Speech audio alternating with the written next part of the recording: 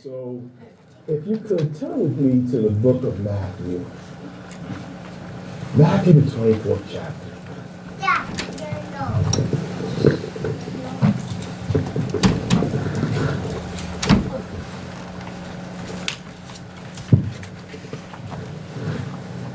Matthew, the 24th chapter. And we are going to look at verse 32 through 34. Now learn this parable from the fig tree. When its branch is already become tender and puts forth leaves, you know that summer is near. Yes. So you also, when you see all these things, know that it is near, at the doors. Assuredly, I say to you, this generation will by no means pass away till all these things take place.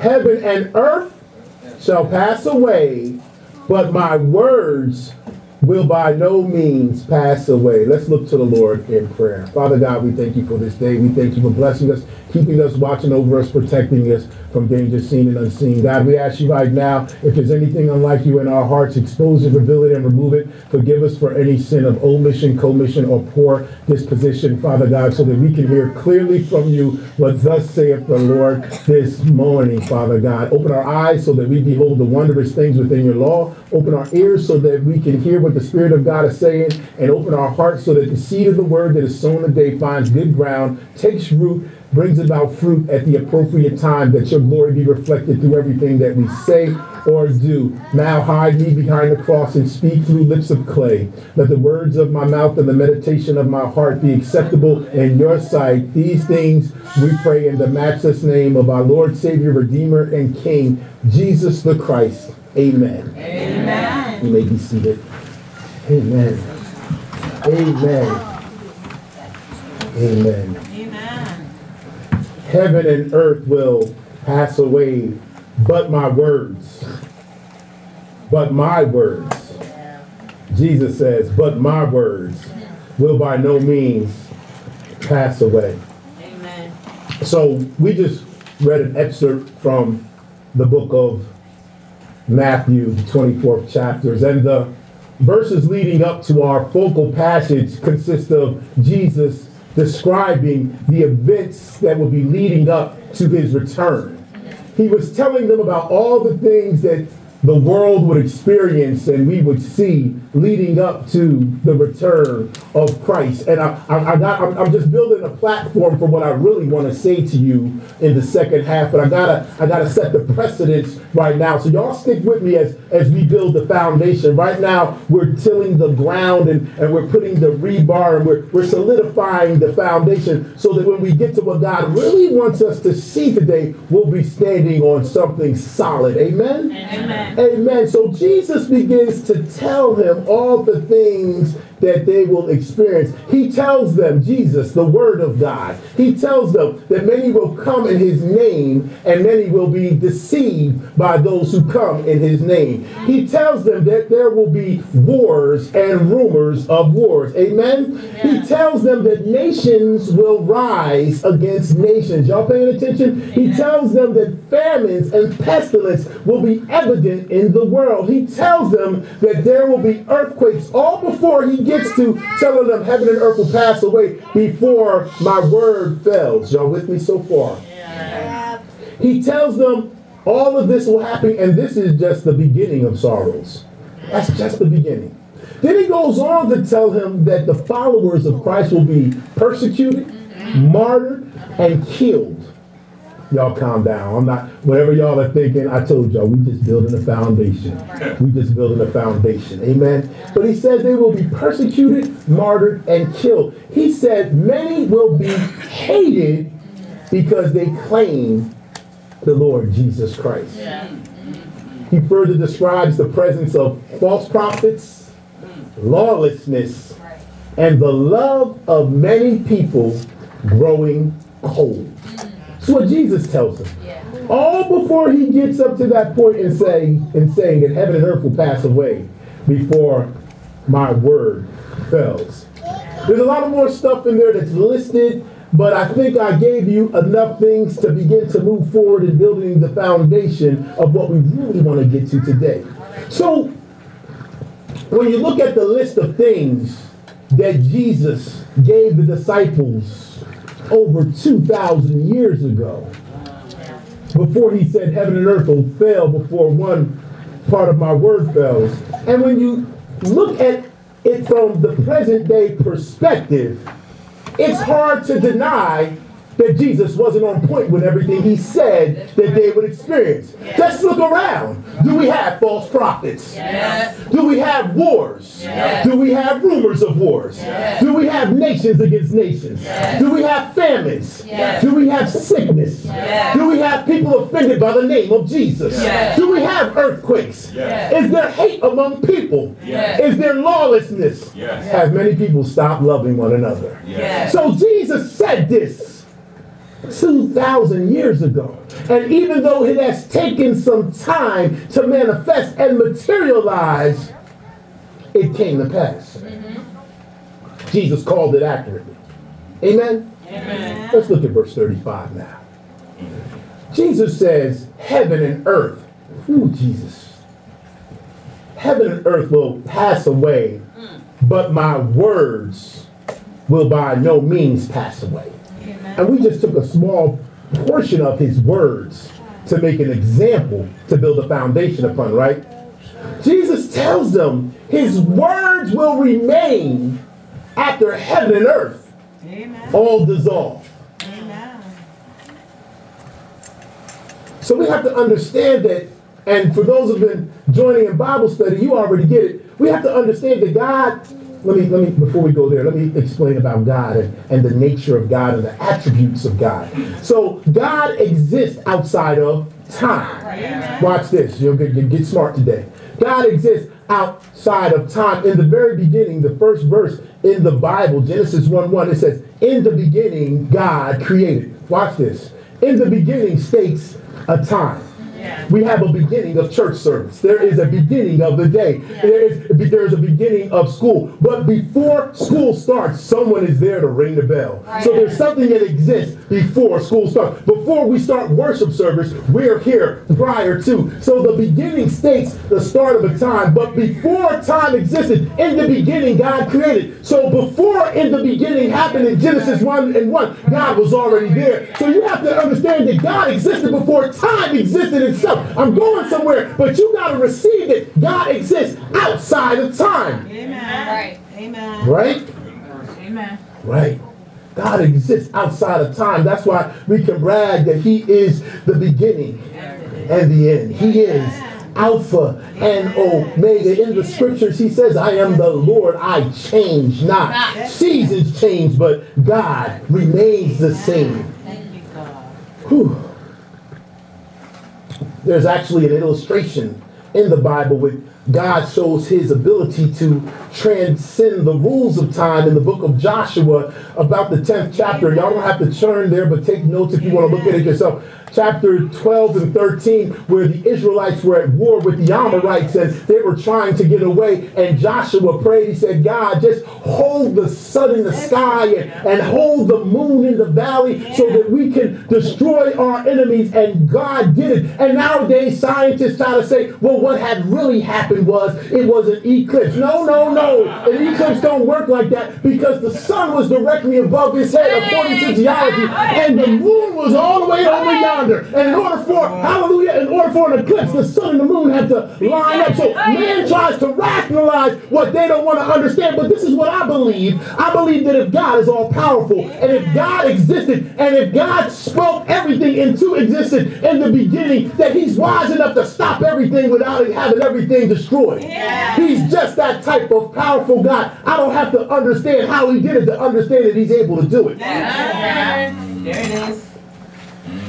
So, because God is not affected by the rules of time, amen, Somebody else's God may be affected by the rules of time, but my God isn't affected by the rule of time. My God isn't affected by the rules of science. My God isn't impressed by physics. There is no expiration date on what he has decreed over your life.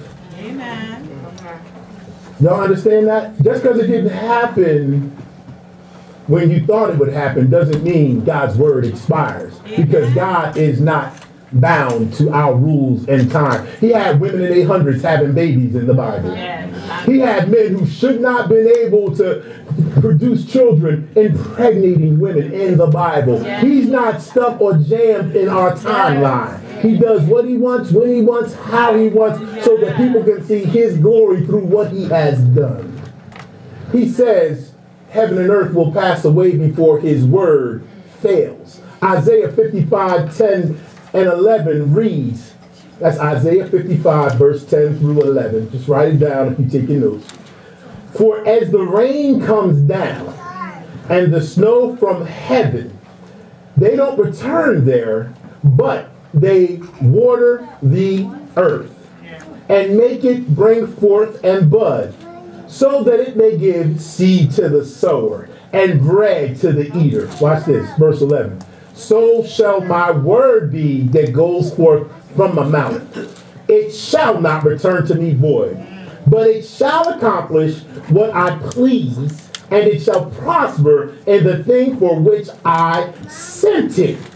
Basically what that is saying is, just like if it rains outside and you gonna get wet, because that's what rain does, that God's word does what it's supposed to do. If God says something, it will accomplish what he said it will accomplish. He said, let it be, and then it was. He said, let it be fish, there was fish. He said, let it be birds, there was birds. He said, let it be lion, roar. He said, let it be, and then it was. God's word accomplishes what he said it would accomplish. So when God says it, we need to expect it. I want you to understand that God said it. Yes. We need to expect it. And that is what I really want to talk about today. Because that's the concern. If God has stated things about his people in the Bible, if God has decreed things concerning his people in the Bible, why do his people question the things he says so very, very much? Why do we always question everything that God says in his word, even though in his word he says his word will stand before heaven and earth pass? Why do we open the doorway for foolishness, false teaching, and fraudulent fellowship in our faith? Why do we do that when God says what his word is and that it will clarify? Let me clarify. Why is there so much speculation? Why is there so much interpretation? Why is there so much opinion when it comes to what we believe? Why are people, instead of taking the word for what it is, want to throw their spin on it? Well, I think what God says. Well, in my opinion, this is what I believe. Instead of saying what God says is the truth. Straight no chaser. Why, when we come to those questionable moments, those gray areas, do we not just simply say, but what does the Bible say? If you needed to take something away from the day, take that away. What does the Bible say? What does the Bible say? Why do we not trust the word of God 100%? What does the Bible say? Well, one reason the Bible says this happens is that his people perish, or because of the lack of knowledge. So we perish because we lack knowledge, right? Why do we lack knowledge? We lack knowledge because we do not study. 2 Timothy 2:15 says, study to show thyself. Let me read it, because I want to read it from the Amplified. Here you go. 2 Timothy 2:15, the Amplified. Study to do your best. That's a mouthful right there. That's a mouthful right there. Study to do your best. When I was in school, I'm going to get back to that scripture. I didn't study to do my best. I studied just to stay eligible for sports. There's a problem. But that's a problem because some people are pursuing their best. Some people are not pursuing their excellence. They're doing just enough to get by. Some people want to do just enough to get into heaven. All right, y'all don't want. I'm not going. I don't want to do that. Some want to do just enough. To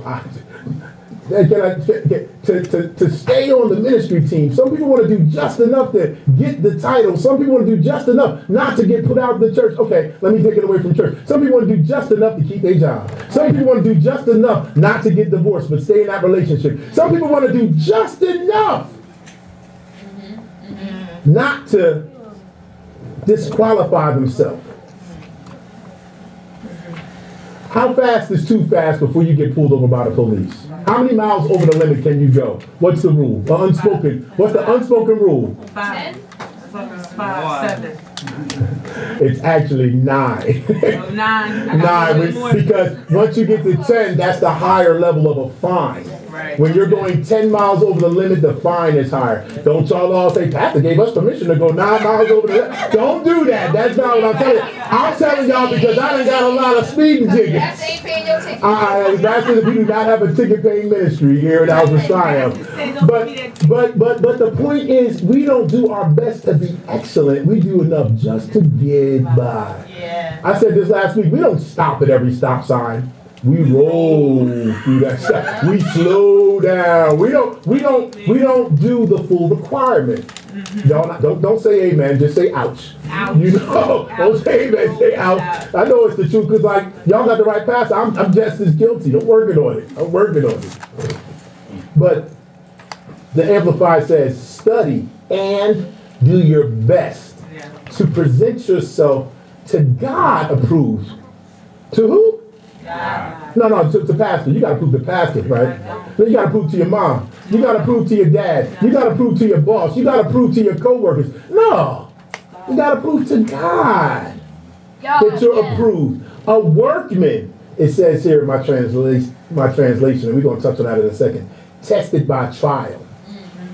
A workman tested by trial who has no reason to be ashamed, accurately handling and skillfully teaching the word of truth. The problem is that we lack knowledge. We lack knowledge because we don't study to a letter to be better. We don't study to present ourselves as our very best so that we're not ashamed to stand because we know what we know. We don't study like that. So that's reason number one why we're always allowing compromise and speculation and opinions to get the better of us because we haven't taken the time to rightly divide where someone is feeding us garbage or when someone is telling the truth. A lot of us spent a lot of time in ministries where we were just sitting there, and because it was a church, we thought they were telling us the truth. But had we studied, we would know, I don't need to be here. I got to get up out of here. Because we were ashamed, so we just took what they gave us. But when you can rightly divide the truth, you can get in that man of God, woman of God, and you can be like, but the Bible says. And when they start telling you their opinion, you can go back and say, but what does the Bible say? When you know what the Bible says, then it becomes your weapon. Hey, it becomes your sword. Then you can pull it out when someone is giving you false doctrine. And you can say, but what does the Bible say? Back up. Back up. I've got my sword. What does the Bible say? Back up. But we don't study. You can't know the truth when you have failed to study the truth. You can't say what the Bible says because you don't know, because you haven't studied it. My niece was singing a song. I wanted to sing with her, but I didn't know the words. So I just had to kind of catch it right behind her.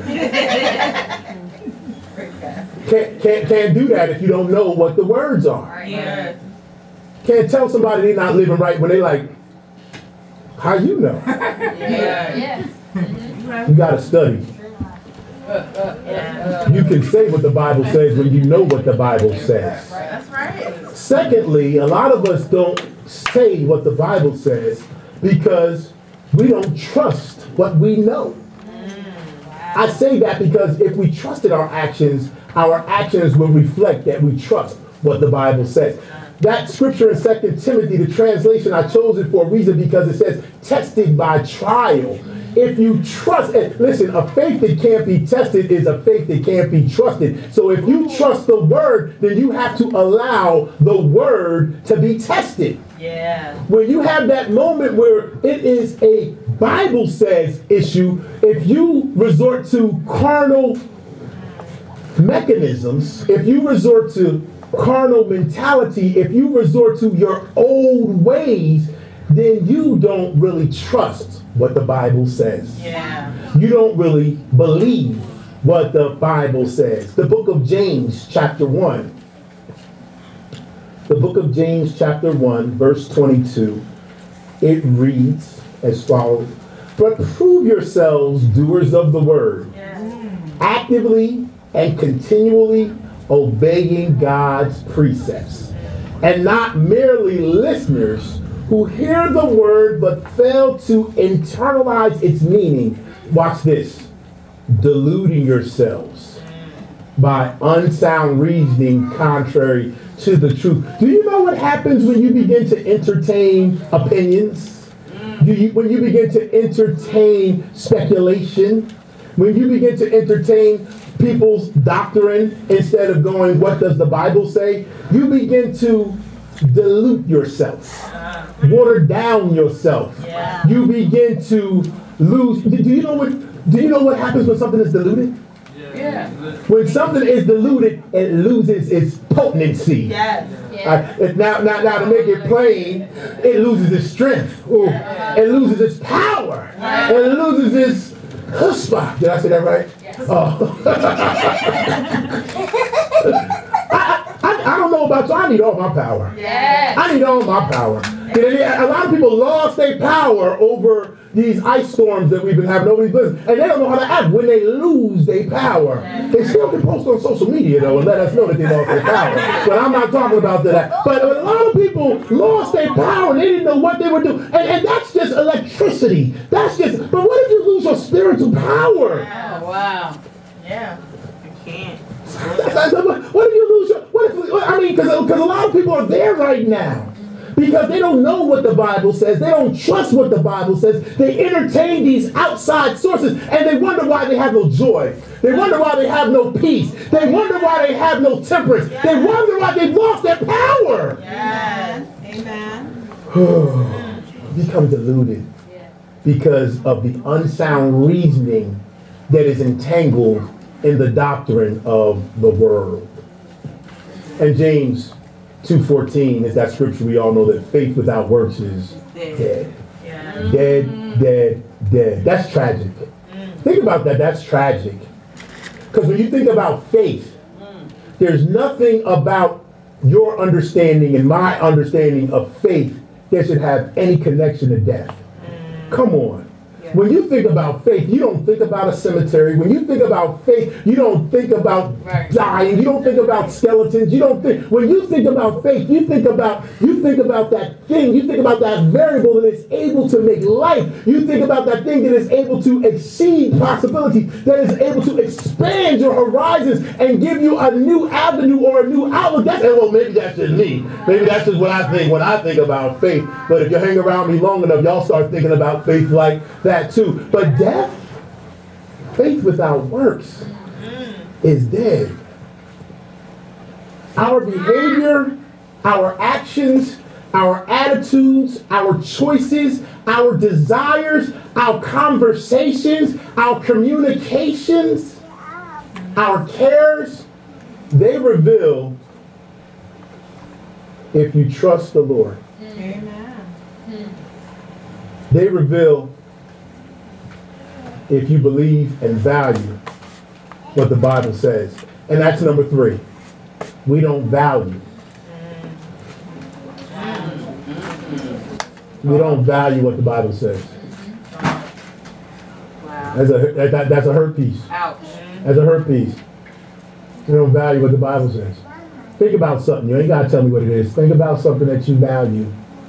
Maybe your children, maybe your car, maybe your house, maybe your relationship. Something that you value. Amen. How do you treat Amen. that thing that you value? Amen. How do you treat it? Clean your car, spoil your man, spoil your woman, Touch my pants. clean your house, Amen. keep your hands off my bacon. I value bacon. But there's a certain way you treat things that you value. Yes. That's right. Yeah. Even though this isn't biblical, I say 3 times. But people we don't value, we treat them wrong. Yep. And that's why I said it ain't biblical, because we're supposed to love everybody. But people we don't value, we care less about. We dead thing. You know, we do stuff like that. Yeah. Right. We do stuff like that.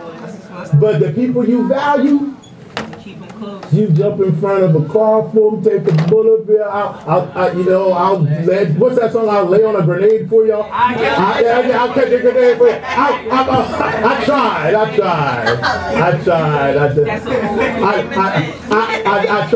I heard it in the mall one day. I heard it in the mall. I was like, what? But I was like, that's heavy. Like somebody love you that much that they'll catch a grenade for you. That's heavy. I could go right to Jesus. Jesus catch a grenade for. Oh, okay.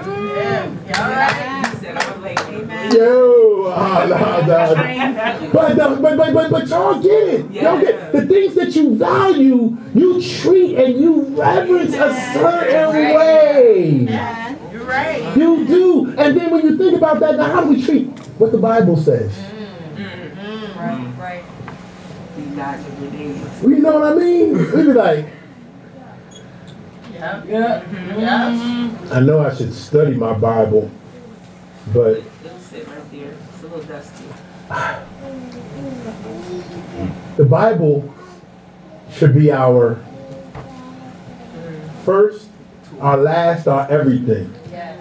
Our first and our last, our everything. Listen, when we seek wisdom from everywhere else except the Bible, what does that say about what we believe about the Word of God? Wow. When we ask our friends that don't believe in God, Right. Yeah. Yeah. he got a PhD, but he's Buddhist. I gotta do this so y'all see. And you're a Christian. But you think that's okay? That's not okay. And when God is your first, because a lot of times God hasn't been our first, God has been our last. Yeah. We ask our friends, Yeah. we ask the professionals, we ask Jeeves. And when all of those other things fail, I gave y'all a minute to catch it. We asked Google, we sure do ask Google. Yes. Right about now, y'all asking Siri and Alexa too. Yeah. Yep. Oh, y'all are. Okay, y'all acting like y'all not, but I know y'all are. I see the little thing in your house. I see it. But and then when nobody else has the answer for you, Amen. what does that say about your respect and your priority of God in your life? Amen.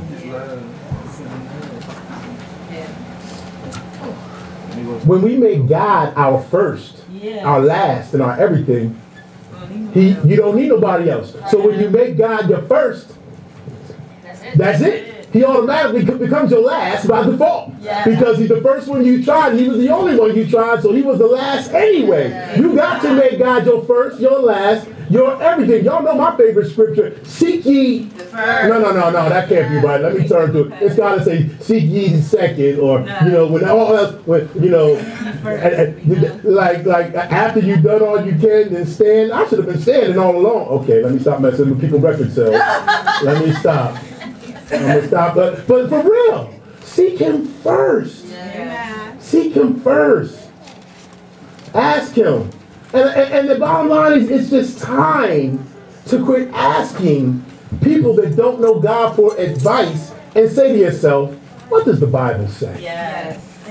Y'all understand what I'm saying? It's time to stop accepting the opinions and instructions of other people who don't love God, have no desire to go to heaven, ain't trying to go to heaven, their opinion, and ask yourself, what does the Bible say? Amen. It's time that we stop mixing the world with the word and ask yourself, what does the Bible say? Amen.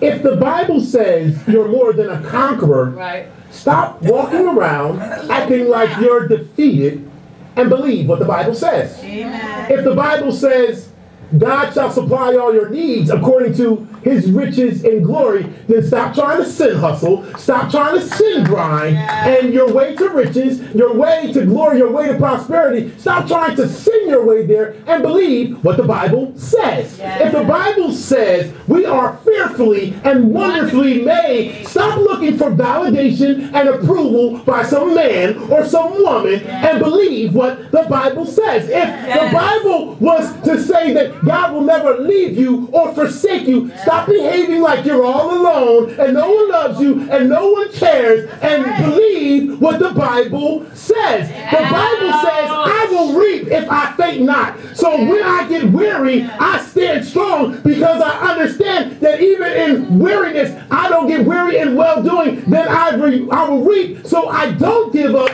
I keep fighting because I believe what the Bible says. When the world seems out of whack, when everything seems to be confusing, and I don't just shake my head, I don't just throw in the towel, I don't just shrug my shoulders, I trust in the Lord, and I lean not to my own understanding, and I believe what the Bible says. When my efforts and when my investments in people don't appear to be working like I think they should, I don't give up on them. God says the increase is his responsibility. So I keep on sowing and I keep on cultivating and I keep on watering so that what I sow will grow, and I believe what the Bible says. I pray because I believe what the Bible says. I worship because I believe what the Bible says. I serve because I believe what the Bible says. I'm passionate because I believe what the Bible says. I am motivated because I believe what the Bible says. I don't believe in the numbers of people that come through these doors. I don't believe in what the people tell me in the streets. I don't believe what every hater and every doubter tried to speak over my life. But I believe what the Bible says. We've been influenced too long by people. We've been influenced too long by politics. We've been influenced too long by society, by music, by news, by media, by peers. It's time for us to believe what the Bible says. For in him we live and move and have our being. It's time to believe what the Bible says. All eyes closed, every head bowed. Father God, we thank you for this day, God. We thank you, God, hallelujah, for your word, God. We thank you for your Bible, God, because your holy Bible, God, so often it's been called the basic instructions before leaving earth, God. And if we would just believe and trust in your word that'll never fail. Your word that before you said one dot in this book is proven to be false, that heaven and earth would collapse, God.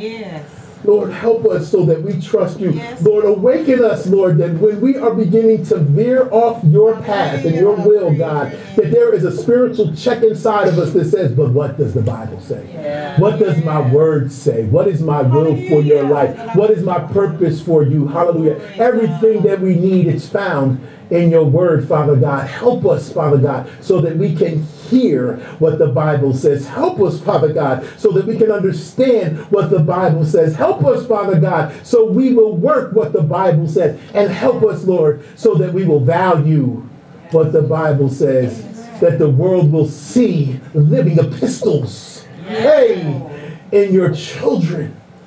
These things we pray in the matchless name of our Lord and Savior, Jesus Christ. Amen. Amen.